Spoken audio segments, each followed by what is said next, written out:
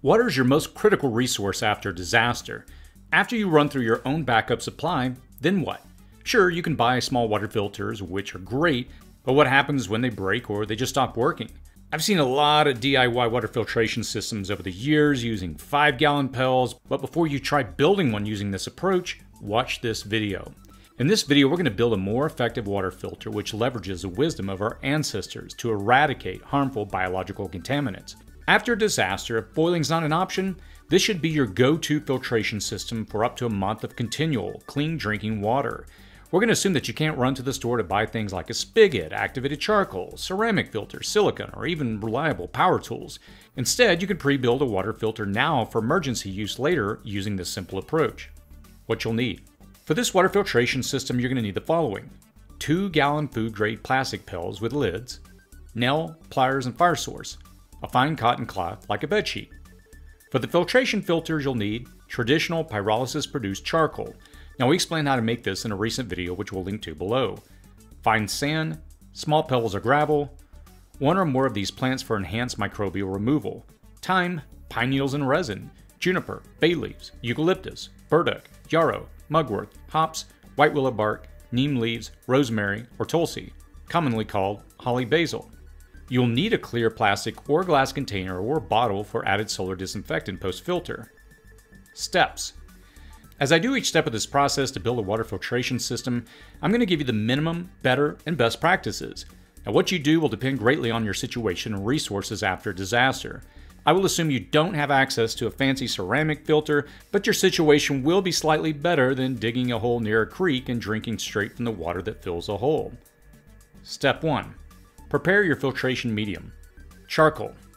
Whether you followed our instructions for making your own charcoal, which I'll link to below, harvested bits of charcoal from unburnt wood in a campfire, or started with non-chemically treated all-natural charcoal to prepare it for your emergency water filter, you will need to smash it down to smaller pieces.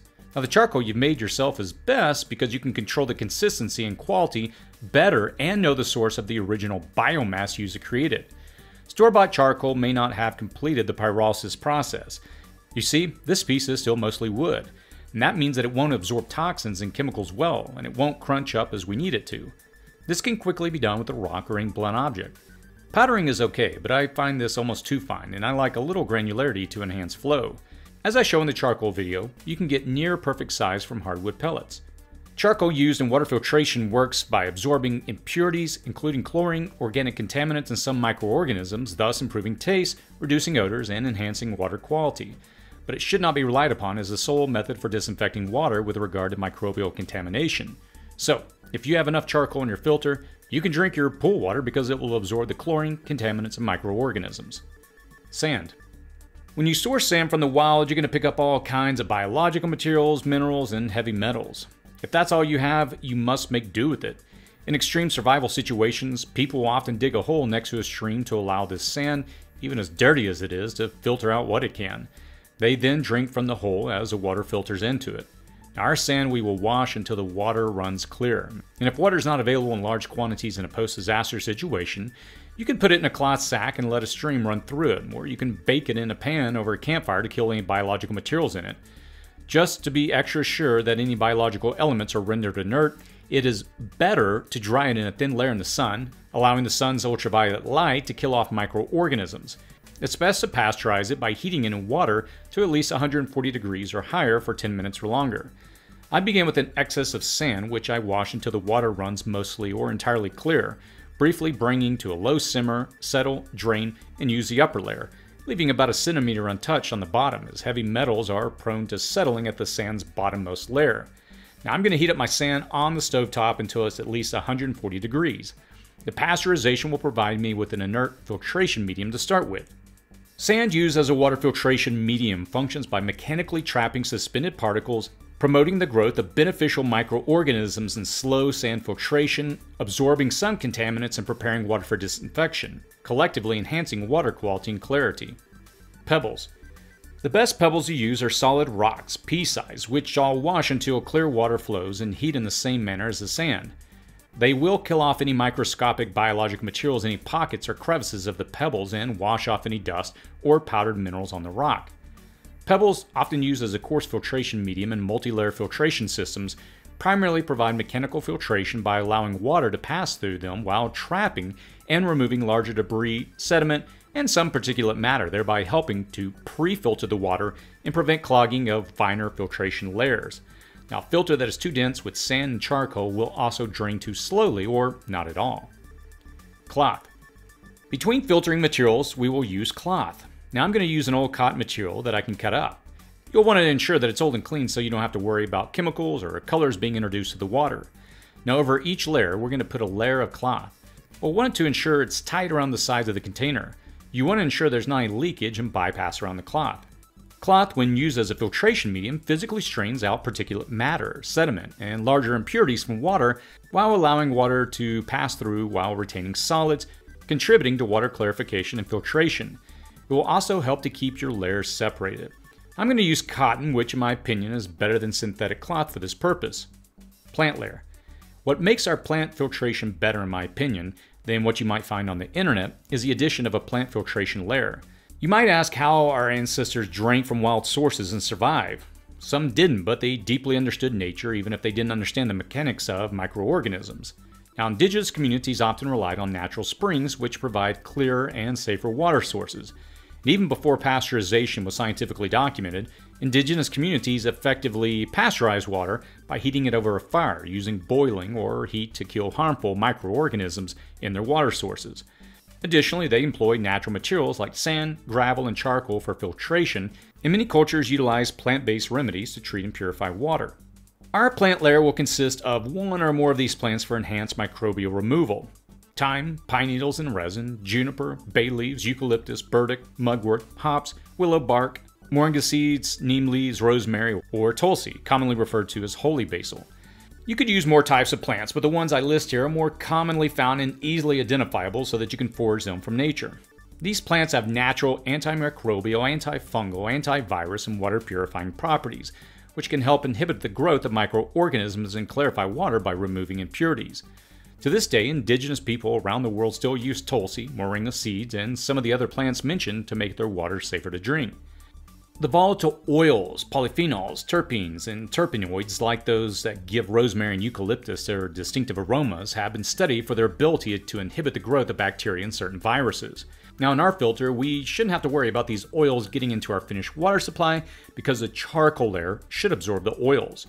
I've foraged some silver dollar eucalyptus leaves and branches, pine needles, some branches, and sap from an Arizona cypress, any conifer will do, and some rosemary branches.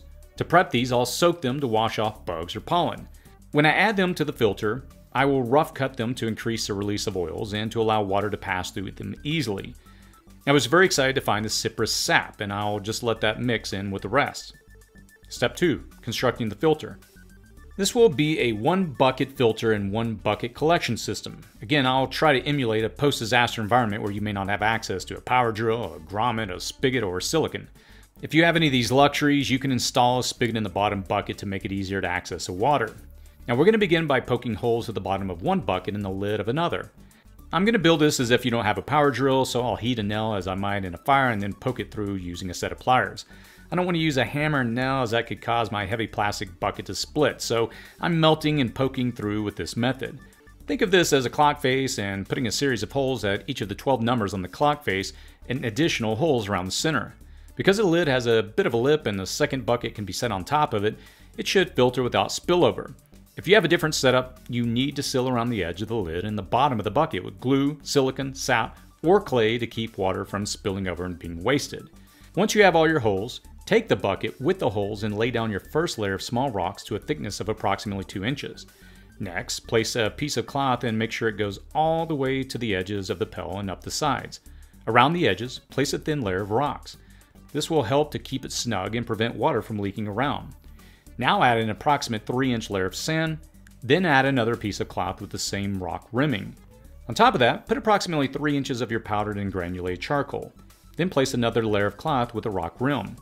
Cut your plant material into about 1-inch loose pieces and then add the mix on top. The plant material will also help to repel any insects or critters who may be drawn in by the moisture and will want to have a home in your water filter.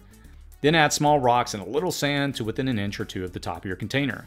This will allow you a trough to monitor the seepage rate and add water as required. This final layer will filter out large material, but it is really to weigh all the other contents down. Using the filter. Now, your first consideration is always how dirty your water is. Is it murky and cloudy, or does it smell? Is it from a pool, a pond, or a running stream, rainwater, or floodwater? The filter will be more effective if the water is relatively pure, like collected rainwater. Now, the second consideration is whether you can chemically or solarly treat the water before putting it into your filter. Putting the water in full sunlight for an hour, or adding a cupful of bleach or hydrogen peroxide will kill off a considerable amount, if not all, of the microorganisms. Just as each layer of your filter is designed to add a layer of protection, pre-treatment of your water also adds additional layers of protection. Now, each layer in your filter is intended to reduce biological and chemical contaminants, especially the natural organisms that thrive in the water. Bacteria, viruses, fungi, and amoebas, they can kill us. The best practice is pre-treating your water. This will make your filter's job easier by reducing or eliminating active microorganisms.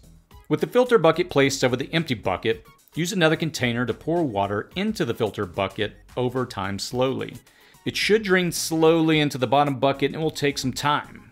Continue adding dirty water in the top, and when the bottom bucket on the bottom is nearly full, either change it out for a new bucket or scoop the water out. It should be perfectly fine to drink after passing through your filter for all the reasons that I've detailed. Still, I'll add one final layer of protection by scooping the water off into clear plastic or glass bottles and then setting those in the sun for further solar purification. The water will emerge from your filter somewhat cloudy at first, and this is to be expected. Even though we wash all the filtration medium, this process will mineralize the water. That will settle out with time, and the cloudiness will stop as your filtration medium absorbs water and after it filters a few gallons. You can see that the mineralization in charcoal significantly raised the pH of our finished product on the left from our starting point on the right of about a 7. The original water might have started dirty, but it might now be cleaner than your municipal water source. How long you can use this filter will depend upon how dirty the water going in is to begin with. Over time, your filter will collect materials and lose effectiveness. I would dump it into the garden every month or so to build a new one. The filler materials will enhance and amend your soil. Remember, there's only one rule when it comes to drinking water from the wild. Don't die. A powerful filter like this also adds materials for an added microbial protection layer. Take a look at our video on how to make charcoal so you know and understand everything to make this filter. You can build this after disaster from materials that you can gather, or build a dry filter and put it in your prep so it's ready when you need it. This filter leverages the knowledge of ancient people to enhance your survival. As always, stay safe out there.